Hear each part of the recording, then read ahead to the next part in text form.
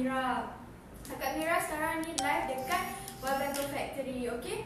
Okey, macam biasa hari ni Akak Mira akan tunjukkan desain-desain yang terdapat kat sini. So, siapa yang berminat dengan desain-desain yang ada kat sini, bolehlah nanti anda boleh screenshot dan PM kami terus, okey? So, kebanyakan customer kami, mereka punyai banyak masalah dinding lah. Selalunya mereka akan cakap dinding diorang tu menggerutu, leaking, retak dan tak elok lah kan. Tak cantik juga kalau mata memandang. Kalau contohnya kalau tamu datang kat rumah anda kan, dia akan tengok dinding rumah anda tu macam tak cantik lah, mesti macam tak lawa lah. So kalau korang dah pasang wallpaper dekat dinding rumah korang tu, so nampaklah cantik, nampaklah lawa. So senanglah kalau tamu datang kat rumah tu tengok dia puji dinding rumah korang tu kan, cantiknya rumah korang, ada wallpaper, kat mana korang beli wallpaper ni? So anda juga bolehlah promotekan message design. So kalau siapa minat dengan design yang akan akak tunjukkan nanti, bolehlah screenshot, boleh PM je kami terus dekat IG ataupun di FB, okey? Kalau nak call terus boleh call 0193319606 ataupun 0133319606, okey? So macam biasa hari ni Kak Mira nak tunjukkan buku Avenue. Tengok ni, cantik kan buku ni. So siapa yang suka dengan desain-desain yang ada dalam ni, bolehlah terus screenshot, boleh PM di kami, okey? Okey, jangan lupa turn on notification kalau tak nak terlepas dengan desain-desain yang akan akak ceritakan hari ni, okey? Okey, jom kita tengok desain yang ada dalam buku ni.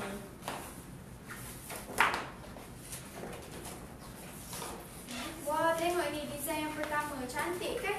Dia macam ada pokok-pokok kat sini. So warna dia hijau. So siapa yang minat dengan daun-daun hijau, pokok-pokok dengan alam-alam yang hutan-hutan kan, bolehlah dekat sini, bolehlah screenshot terus, boleh PM je kami, okey? Boleh screenshot, boleh terus DM je kami kalau anda suka corak-corak desain macam ni. So okey, kalau anda tak perlu pasang desain ni dekat seluruh dinding anda, okey, anda juga boleh pasang ni dekat feature wall je. Feature wall tu adalah dinding tumpu. So kalau tamu datang rumah anda, dia akan nampak dinding ni. Dinding yang pertama yang dia akan nampak. So dekat side wallnya, anda boleh pasang juga warna hijau pekat ataupun warna apa ni Kak Ain? Warna grey. Yeah. Warna grey, okey? Kat sini ada dua pemilihan warna, tak kisahlah. Korang pilih je mana-mana mengikut cita rasa masing-masing, okey? Okey, Kak Mira nak cakap sikit. Cara penjagaan wallpaper ni sangat senang. So kalau anak-anak anda suka conteng-conteng kan kat wallpaper ni, so cara penjagaan dia senang je. Kalau anak-anak conteng tu, korang boleh cuci je pakai sponge, lap je. Kalau ada habuk boleh lap je, tak payah nak susah-susah. Kalau korang dekat dinding tu susah kan, kalau anak-anak korang conteng kan, korang nak sental-sental nanti sakit kan. So kalau pakai wallpaper ni senang je nak jaga. Okay, next. Okay, ni adalah corak yang sama, tapi warna dia warna silver. So siapa yang tak minat dengan warna hijau yang nampak terang sangat ni kan, so bolehlah pakai warna-warna soft ni. So kalau siapa tak tahu kat mana nak pasang wallpaper dia, dalam buku ni pun kita ada tunjuk contoh tau. Contoh dia pasang dekat meja makan dekat meja makan. Cantik tau kombinasi. Okey, wallpaper ni juga memainkan peranan penting untuk memadankan dia dengan perabot-perabot anda. Kalau kat rumah anda tu perabot dah vintage kan, konsep vintage boleh lah. Okay, next. Okay, ni bentuk damas. Tengok, ni damas ni jenis besar-besar lah. So siapa yang minat dengan damas-damas ni, nampak rumah korang tu lebih mewah, lebih nampak macam rumah orang kaya, bolehlah pakai yang ni. Kita tak ada satu warna je, kita ada banyak lagi warna. Tengok kat sini. So siapa yang suka, okey, selalunya kalau pasang warna putih ni selalu menampakkan lebih menampakkan rumah korang tu luas dan besar lah. So sebab warna putih ni juga kelebihan dia padan dengan apa-apa warna perabot yang korang pakai. Contohnya warna terang pun boleh juga masuk sebab cantik sangat. Okay, melainkan korang pakai warna yang gold ni. Kalau gold ni pun kena tengok juga perabot korang match dengan warna apa. So siapa yang minat dengan corak-corak desain-desain damas ni, boleh screenshot atau boleh PM je kami, okey? Next. Okay, ni adalah contoh pemasangan dia, dipasang dekat bilik apa ni Kak? Macam rehat-rehat dia lah. Rehat lah kat sini. Tengok contoh dia pasang, dia tak pasang damas ni dekat semua wall dia. Dia pasang damas ni dekat feature wall dan side dia pasang plain saja. Okey, kalau korang tak tahu nak pilih colour plain apa, kami ada menyediakan banyak warna plain kat sini. Banyaklah padanan dia yang sesuai. Kalau korang tak tahu, bolehlah pilih. Okey, kalau siapa yang tak minat dengan colour plain yang coklat, yang soft-soft, kami juga ada colour plain yang terang-terang lah kat sini. Banyak lagi buku. Okey, buku-buku kat sini bukan hanya ada satu, kami ada 100 lebih buah buku dan 1000 design. Sebab tu company kami ni dipanggil Lubuk Wallpaper. Okey. Next. Okey. Siapa yang tak suka damas yang besar-besar tadi? Kami lah, okey. Sekarang ni kita ada tengah buat promotion Raya Haji Deal sempena sebulan, okey. Kita dah wawarkan dekat Facebook dan juga di Instagram. Okey, kita punya Raya Haji Deal sampai 15 Julai hingga 15 Ogos.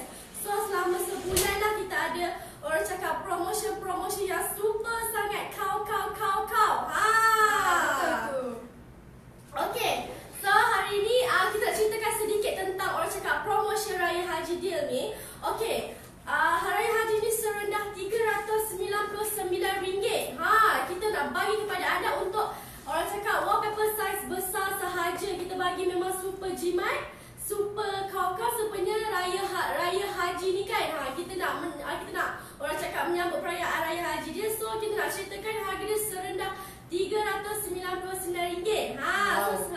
Murah tak? Sama-sama baloi ya, Sama-sama baloi. Ini kiranya semua siap installation. Termasuk installation installation. Masya Allah. Tunggu apa lagi yang bersemua. Grab lah promosi ni cepat-cepat.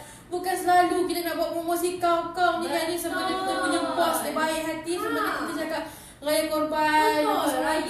Wow, sangat-sangat murah. 399. Tunggu apa lagi hampa. Boleh call kami cepat.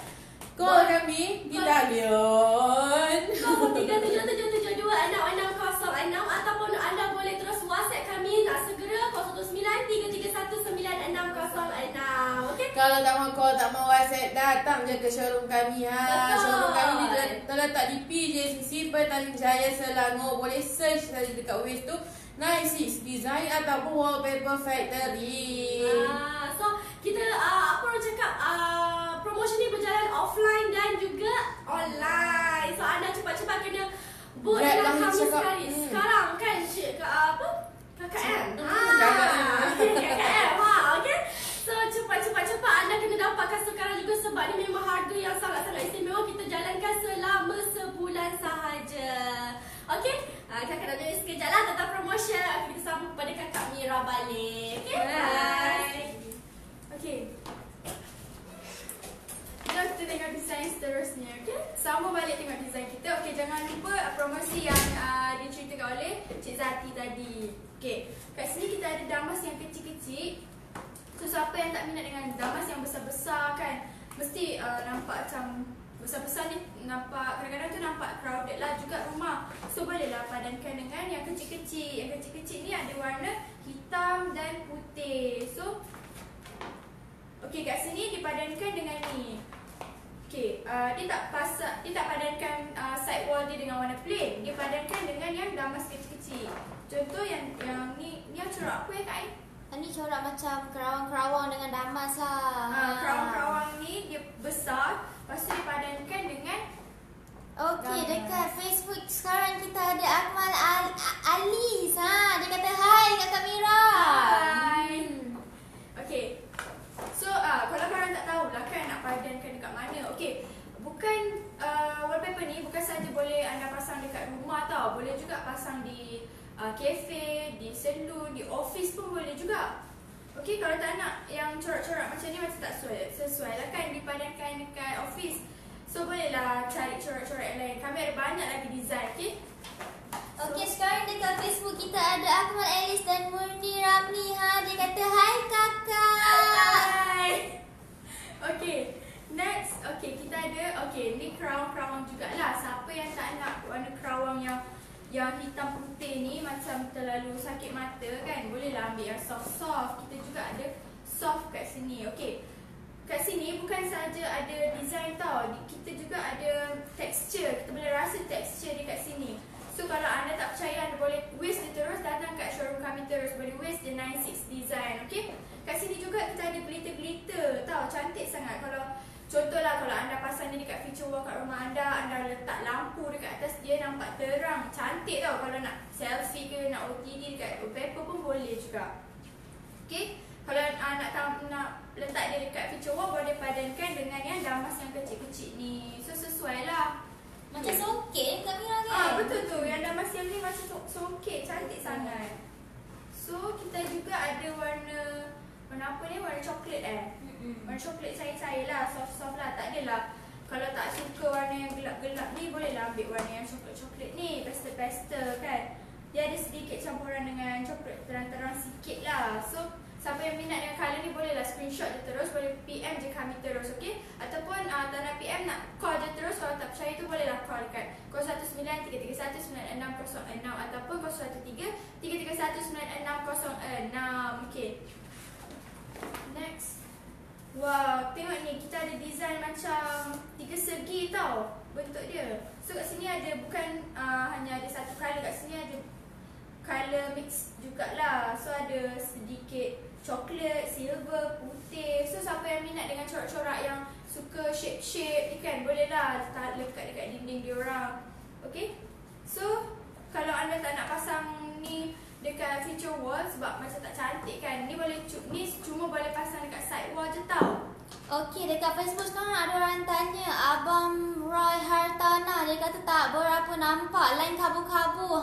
Memang sebab kita guna phone. Okey, siapa-siapa macam tak puas hati boleh saja DM kami ataupun datang je dekat showroom kami di 96 Design. Wish je 96 Design, nanti terus sampai. Boleh tengok depan mata. Kalau tak percaya, boleh datang je, boleh wish. Dan boleh screenshot buku ni, nanti tunjuk kat kami. Kami akan tunjukkan kat anda, okay? Design dalam ni, kalau tak percaya, boleh datang je terus kat sini. Okay, lupa nak cakap, kedai kami buka setiap hari Isnin hingga Jumaat pada pukul 10 pagi hingga 6 petang. So siapa yang busy masa weekday tu, boleh datang hujung minggu, okay? Tak ada alasan. Okay. Okay, ni adalah feature wall dia. Okay, feature wall ni adalah dinding tumpu. So kalau korang nak pasang kat rumah, sesuailah dengan kalau tetamu masuk rumah anda dulu kan, dinding ni lah dia nampak dulu. So kalau tak perlulah anda pasang dinding wallpaper ni dekat seluruh kawasan rumah anda. Anda boleh padankan dia dengan side wall. Side wall tu adalah dinding yang sekeliling dinding feature wall tu. So cantik lah kombinasi dia, tak adalah terlalu terang, terlalu sakit mata. So okay, kalau tak nak warna yang pastel-pastel ni, kita juga boleh padankan dengan warna yang gelap sedikit. So lebih sesuai lah dekat sini. Okay, next. Ni corak tadi ke Kak Ain? Corak yang tadi. Okay, ni contoh kerawang-kerawang yang ni lah, yang dia sudah siap pasang dekat rumah. Tengok kombinasi dia dengan perabot-perabot dia, cantik sangat kan? So tak perlulah anda pasangkan yang kerawang-kerawang ni dekat seluruh dinding wall anda tu. Sebab nanti kalau pasang banyak sangat, macam tak cantik lah. So anda boleh padankan dia dengan plain colour saja. Plain colour anda boleh pilih, anda nak warna soft ke, nak warna terang ke, macam-macam kami ada. Okay, next. Okay, ni adalah ni contoh wallpaper ni yang macam 3 segi ni. Dia macam tikar pun ada kan Kak Ain? Tikar bentuk dia. So apabila sudah dipasang, dia jadi macam ni. Cantik sebenarnya kalau dipasangkan dekat dinding rumah korang. Mungkin ada orang minat, ada orang tak minat. So kalau kita tengok yang sudah siap pasang ni, cantik sebenarnya. Kombinasi dia dengan frame, dengan kursi dia warna putih, nampak macam rumah mewah, rumah besar. So jangan anggap wallpaper ni hanya boleh pasang di rumah banglo, rumah flat ke, apartment pun boleh je pasang. So kalau nak design-design macam ni, boleh screenshot je terus, boleh PM je kami terus. Okay, next kita ada, wah ni corak bunga-bunga tau. Okay, bunga-bunga kat sini ada sedikit daun-daun, bunga besar-besar lah. So ni contoh dah siap pasang. So dia tengok, dia pasang kat sini, feature wall je dia letak, side wall dia letak warna plain. Okay, mungkin dalam kamera nampak kat sini, nampak putih plain tau. Sebenarnya kat sini kita ada corak, ada design, texture kat sini. So ni contoh pemasangan dia. So sesuai lah dia padankan feature wall dengan side wall. So kalau tak nak warna putih, kita juga ada warna corak-corak macam ni, macam tikar-tikar ni, bolehlah screenshot terus. Okay? Boleh PM je kami terus ataupun boleh datang ke showroom kami untuk lihat dengan mata sendiri. Okay, next. Ni macam daun-daun kain, daun-daun hijau.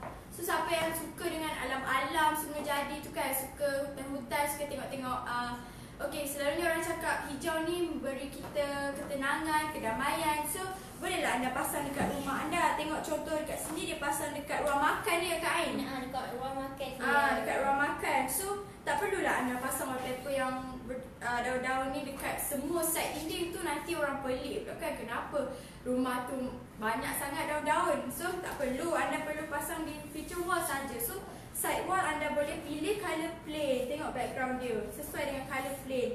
Okay, kalau anda tak nak warna plain dia warna silver ni, anda juga boleh pilih warna plain yang lain. Banyak lagi colour-colour plain yang kami ada dalam buku. Okay. Okey, dekat Facebook sekarang kita ada Murni Ramli. Dia kata wow, nampak simple sangat Kak Mira. Okey, kita teruskan lagi dengan beberapa design. Okay, next. Design okay, kalau tak nak, sesiapa yang tak nak macam bunga-bunga ke, daun-daun ke kan, kita juga ada design ni. Design ni macam ada tulisan-tulisan lah kat sini. So kalau anda nampak wallpaper je macam ni, mungkin anda tak boleh bayangkan macam mana nak pasangkan di mana semua kan. So dalam buku ni juga kita ada tunjukkan dekat mana yang sesuai nak padankan dengan wallpaper ni. Contohnya kat sini dia padankan dekat office Kak Ain. Dekat office. Betul. Kita boleh pasang dekat kafe juga Kak Mira kan. Dekat rumah, dekat dapur pun boleh. Okay, kalau anda nak pasang wallpaper ni dekat toilet pun boleh. Tapi pastikan tandas korang tu yang kering, yang bukan yang toilet yang basah, yang shower tu. Okay. So okay, kalau tak nak, sesiapa yang tak nak warna kelabu kan, nampak macam malap sangat ke, anda boleh pilih juga warna coklat cair, coklat pekat. So kat sini warna coklat ni kan menampakkan macam rumah anda tu kayu pun ada juga. So cantik lah bila orang datang kat rumah anda kan, tengok rumah kau ni, rumah korang ni buat klasik kan, macam kayu-kayu, macam antik pun ada juga. So cantik lah. So jarang tau orang padankan dengan yang ni. Mesti nampak macam pelik kalau tengok wallpaper, tapi bila dah padankan, cantik je. Okay. So ada banyak juga colour kat sini lah, boleh lah pilih. Okay, next design. Okay, ni design pokok-pokok, daun-daun kan. Daun-daun kecil-kecil lah. Tengok contoh ni pun dia letak dekat restoran dia. Kafe lah, cantik lah. So kalau terutamanya kafe lah kan, mesti ramai orang nak datang makan kan. Mesti tetamu anda tu diorang akan selfie confirm punya. So mestilah diorang akan tengok dinding-dinding, mana dinding-dinding yang lawa. So bolehlah anda pasang dekat kafe anda. Tengok ni contoh dia macam daun-daun melingkar, ada warna hijau pekat tambah hijau putih. So tak semestinya anda kena tampal dekat semua dinding dalam kafe tu. Anda boleh je tampal dekat feature wall sahaja. So side wall dia anda boleh pilih kat sini nak warna apa, biru ke, turquoise ke, silver ke. Kalau tak nak warna-warna yang ni, kita juga ada warna-warna yang lain lah. So bolehlah pilih yang mana anda nak. Okay, mengikut cita rasa masing-masing. Okay, next design. Wah, ni warna silver. So yang tadi warna hijau. So siapa yang nampak macam hijau ni terlalu macam pening jugalah kan orang tengok. So bolehlah padan yang ni. Kalau tak suka warna hijau, boleh je pakai yang soft-soft ni. So orang kata warna yang soft ni ataupun warna yang lembut ni lebih membuatkan tempat korang tu nampak lebih besar dan luas. So bolehlah anda beli yang ini kalau berminat. Okay. Okey, dalam Facebook kita ada orang tanya, nama ni Cik Puan Denison Jaya. Dia kata harga berapa Kak Mira? Okey, kalau nak tahu pasal harga boleh PM je kami terus ataupun boleh call dan WhatsApp je kami terus di 0193319606 ataupun 0133319606. Okey, sekarang pun kami masih ada promo kan Kak Mira kan? Betul, sempena Hari Raya Haji. Macam satu roll tu dia jatuh harga macam serendah 399. So So nak tahu dengan lebih lanjut boleh PM je kami terus. Okay, sekarang kami tengah ada promo. Okay, contohnya di side wall pula anda boleh pasangkan dengan yang ini, dengan putih, silver. Cantik tau. Okay, selain itu kita ada juga warna coklat. Daun-daunnya warna coklat, nampak macam daun-daun kering lah. Okay, daun-daun kering lah. Okay, kalau tak nak daun-daun kering, kat sini nampak warna hidup dia. Kat sini hijau, coklat. So pilihlah mana-mana anda suka. Yang anda suka tu bolehlah screenshot. Kalau nak terus tanya kami apa-apa, nak tanya harga ke apa, boleh PM je kami terus. Okay, next design. Okay, ni sama macam design depan tadi, tapi warna yang berbeza. Okay, sebenarnya banyak je colour yang ada dalam buku ni. So siapa yang berminat dengan colour-colour ni, bolehlah pilih je terus, boleh screenshot je terus. Okay, kalau nak tengok depan mata, boleh datang je terus dekat showroom kami. Kami akan beri layanan yang istimewa. Okay, boleh wave je 96 Design. Showroom kami terletak di PJCC. So boleh wave je, boleh datang je. Kami beroperasi setiap hari, Isnin sehingga Ahad. Hari-hari, okay, 10 pagi hingga 6 petang.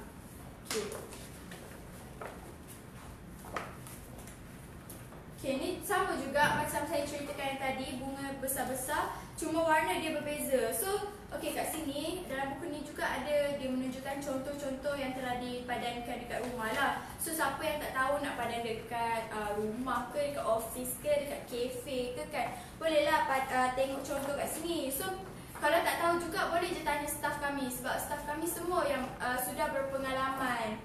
Okay, so bolehlah tengok kat sini. Okay, next kita juga ada damas yang besar-besar macam tadi, cuma warna dia lain. Tengok dipadankan dengan sofa dia, dengan ruang dia. Cantik tau, colour-colour kombinasi. Okay, colour-colour kombinasi dan konsep dekat rumah anda tu mainkan peranan penting. So kalau tetamu datang dekat rumah anda, tak adalah nampak sesuatu yang tak kena dengan dinding-dinding rumah korang tu. So bila anda mainkan peranan dengan konsep ni semua, nampak rumah anda tu lebih cantik. Okey, warna pun mainkan peranan penting juga, supaya kalau contoh anda nak pasang dekat rumah flat kan, rumah flat nak pasang dekat ruang tamu, tapi ruang tamu anda kecil, anda boleh pasangkan warna yang terang, warna yang soft. So kebanyakan orang akan pasang warna putih lah, sebab putih tu menampakkan rumah anda lebih luas, lebih tinggi, lebih besar. Okey, so kita ada juga corak-corak batu kecil-kecil lah kat sini. So damas ni lebih besar daripada damas yang saya tunjukkan tadi. So boleh anda padankan dekat side wall yang ni. So tak perlu pun anda pasangkan yang damas besar ni dekat seluruh dinding rumah tu. Next. Okey, kalau tak nak warna yang gelap-gelap, warna gelap kan, kita ada juga warna yang terang sikit. So kat sini contoh dia lah, dia padankan dekat mana Kak dekat dia punya dekat bilik ada kan? Bilik. So cantik lah. Betul. Dia pasangkan dekat ruang tamu dengan dekat bilik. Sebenarnya sesuai je anda pasang dekat mana-mana pun kan, Kak Mira kan? So ikutlah cita rasa masing-masing, anda nak padankan dekat mana, nak pasang dekat mana. So tengok sesuai ke tak dengan perabot anda tu. Okay, next. Wah, cantiknya. Okey, dalam buku ni dia ada macam-macam design sebenarnya. Tengok kat sini kita ada design yang lain. Tak semestinya kita ada design yang damas, yang daun-daun. Kita ada banyak lagi design. Okey, kalau anda nak tengok design-design yang lebih banyak lagi, anda boleh wish je, terus datang je dekat showroom kami. Okey, cakap je nak design apa, nanti kami akan tunjukkan. Okey, kat sini pula ada macam almari laci kan? Macam laci klasik kan? Nampak cantik sangat. So, kat sini ada kombinasi beberapa warna lah. Tak ada, warna dia pun tak ada terang sangat, tak ada membuatkan sakit mata lah. Tengok kat sini contoh dipadankan dekat kafe dia. Dekat kafe lah. Cantik sangat. So, jarang kan kita jumpa wallpaper macam ni. Okay, so apa salahnya macam anda buat dekat rumah anda kan, macam kelainan kan Kak Mira kan? So kalau tetamu datang rumah anda tu, mesti dia akan tanya, kat mana korang beli wallpaper ni? Okay, pada masa yang sama boleh juga anda promote sekali. Okay, dekat Facebook ada seorang baru masuk yang namanya Paduka Abeja. Dia kata dia tunjuk hi kat Kak Mira. Hi. Okay, next. Okay, kalau siapa yang tak ke, anda boleh ambil yang kosong je. Tapi dia bukan kosong semata-mata tau. Dia ada tekstur kat sini. Dan dia juga ada design-design batu kecil-kecil tu. So siapa yang minat dengan design-design plain yang kosong-kosong ni, bolehlah tanpa dekat rumah anda, bolehlah beli yang ni. Kita bukan ada satu colour je kat sini, kita ada 3 colour. So siapa yang minat, ada yang terang, ada yang gelap sikit, ada yang coklat gelap. So siapa yang suka boleh screenshot je terus, okay? Next. Okay, ni damas lagi. So yang tadi tu kita ada warna putih hitam, silver kan. Kat sini kita juga ada warna soft macam peach lah. Peach gabungkan dengan gold. Okay, selalunya damas ni selalu pasang dekat rumah banglo lah. Sebab damas ni adalah corak yang memainkan peranan untuk menampakkan rumah korang tu seperti rumah mewah. So lagi-lagi macam warna gold lagi. betul lah, lagi warna gold ni. So siapa yang duduk rumah flat ke apartment, boleh je nak pasang yang ni. Cakap je dengan kami. So siapa yang minat tu bolehlah screenshot je terus, okay? Selain daripada warna yang ni, kita juga ada warna yang gelap.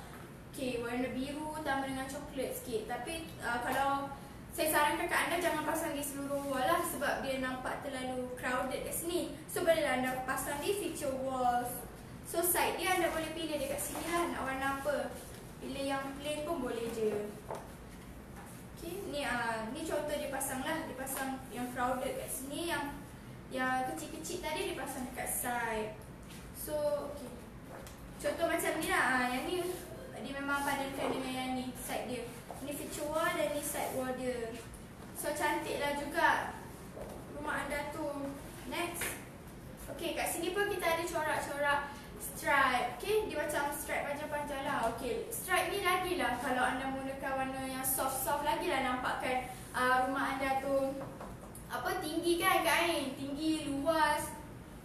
So bolehlah, kalau tak nak pasang ni semua, anda boleh padankan dengan ini. Yang ni anda pasang di feature wall. Okay, sekali lagi akan ingatkan feature wall tu, siapa yang tak tahu feature wall tu apa, feature wall tu adalah dinding tumpu. So bila tetamu masuk dalam rumah anda ataupun anda buka je rumah anda akan nampak dinding ni dulu, dinding tumpu. Okay, so dinding tumpu ni selalunya di tengah-tengah lah. So di side wall anda boleh padankan dengan yang ini. Ini bukan plain tau. Mungkin dalam kamera nampak plain, tapi kat sini kita ada stripe memanjang ke atas, ada campur stripe besar, kecil. Lepas tu kat sini juga ada ukiran daun kecil-kecil kat sini.